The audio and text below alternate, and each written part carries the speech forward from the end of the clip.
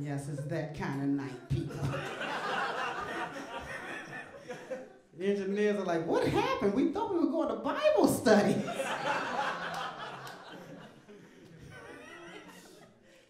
Drink up. The drunker you get, the funnier all this shit will be. I'm from D.C. Anybody here from the East Coast? A round of applause. All right, where you from? D.C., I got a ride home. Thank you, Lord. I knew it. Right in the front row. Should have bought a Honda. Right away with a Kia. What about you, sir? Where you from? Jersey. I love Jersey. A lot of good people come out of Jersey. You got Chris Christie over there.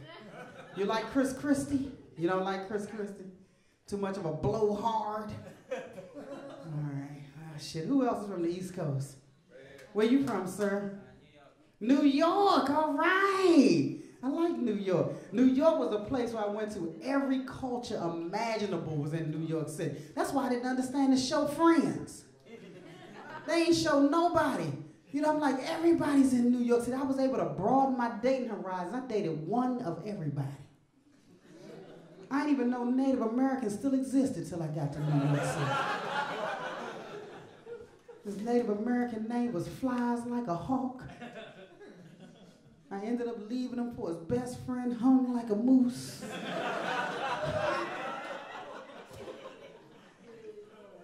I dated everybody in New York City. I even dated a homeless guy. I didn't discriminate.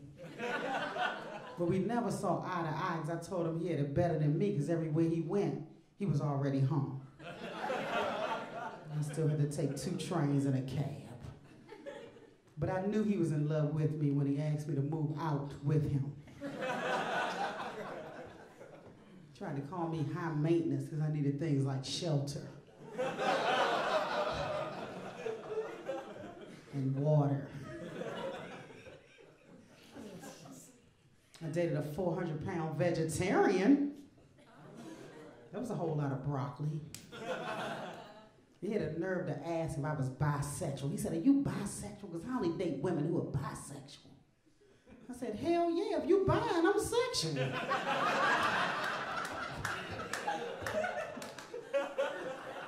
These hoes ain't loyal.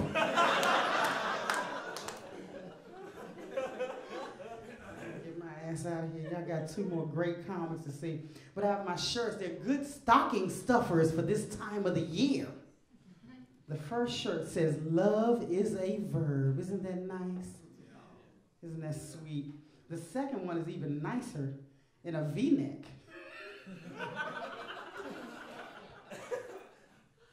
It says, the whole outlasts the pole.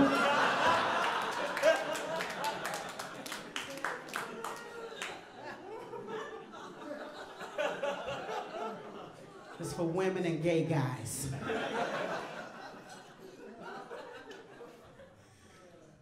I love gay guys.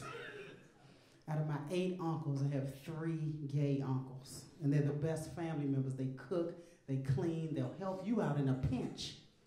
But one of my uncles thinks he can turn any man gay. They don't have to know if the man is gay. He fell in love with this doctor. I said, do you know if the doctor's gay, Unc? He said, I don't know. I'm going to make a doctor's appointment. The doctor put my uncle on the table. He shoved his hand up my uncle's ass. He said, I'm about to order x-rays. There's something hard and crunchy in here. The doctor pulled his arm back to reveal a Rolex watch.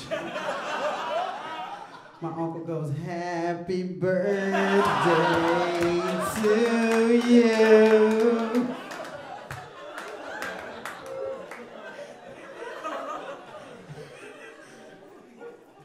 They're engaged.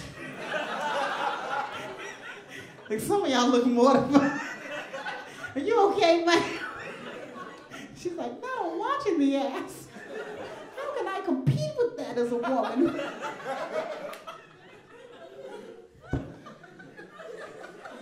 Get creative, ladies. It's 2016. I'm gonna get out of here. Y'all made my night. I just had a falling out with a good friend. She's a comic, and she booked me to do a show. When it came time to pay me, she's gonna look at me and go, did the people pay you?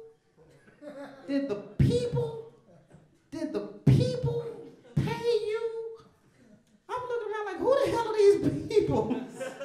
I haven't seen any people. You booked me. You the damn people. She gonna tell me to call her the next day. So I called her. She gonna tell me she doesn't have my money. I was like, I figured that much. So she found out NBC was bringing Last Comic Standing back, and she knew that I knew one of the producers. So she asked if I help her get on the show. I said, yeah, girl, I'll help you. I had no intentions on helping her. She still owed me money. I called her the next day. I said, did the people call you? My name's Alycia Cooper. You've been great.